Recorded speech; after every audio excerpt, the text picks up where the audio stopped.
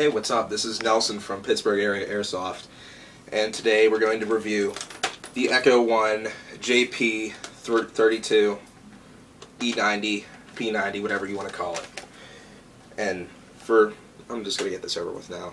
This sight is a Swiss Arms Red Dot. Yeah, I'm a fan of Swiss Arms. They're cool, but don't buy their guns. They kind of suck. And it's, okay, works. Yeah, onto the gun. It comes with two normal cap magazines, low cap, holds 68 rounds. It fits really well, but fake bullets, less room for ammo. Yeah, it comes with a speed, doesn't come with a speed loader, I'm sorry I lied, but you probably have one, or you can probably go buy one. And little BB release, yeah, if you don't want to use the rest of your ammo. But it also comes with this, I don't know, 1.5 foot unjamming rod, like tipped end for putting your rag in it, and I'm sorry, slotted end and tipped end for unjamming your gun. It comes with a charging handle. It is not functioning. It's just for looks.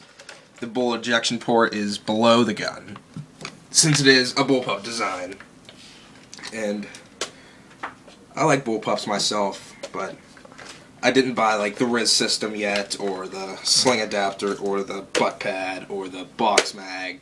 I just have these two. It comes with two mags out of the box. It comes with a battery and a charger, but I'm not going to bring those out. It's a 9.6 volt. It comes with a standard charger you can get with like any other. It's a mini type battery.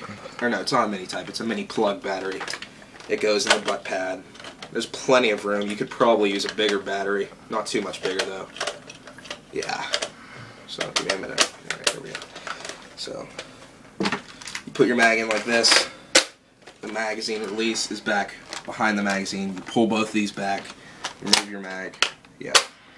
And then there's no room for like a grenade launcher or whatever, since this is an SMG. But there is a grip. It's pretty comfortable.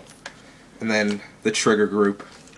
Safety is below the trigger, right below the trigger. It's got auto, semi, and safe. And even on auto, you can pull the trigger halfway back for semi and all the way back for auto. Simple.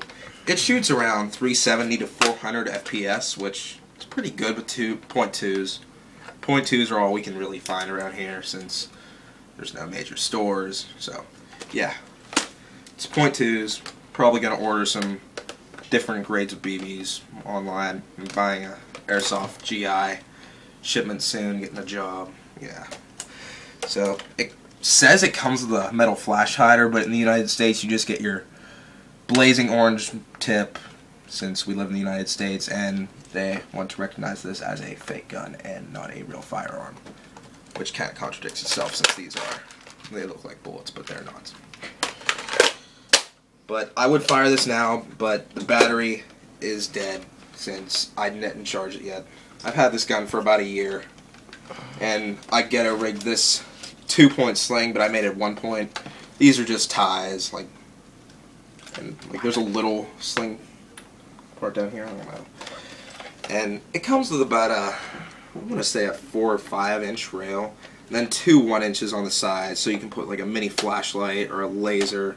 I wouldn't put one of those huge like Echo 1 or JG battery boxes on here because they will not fit.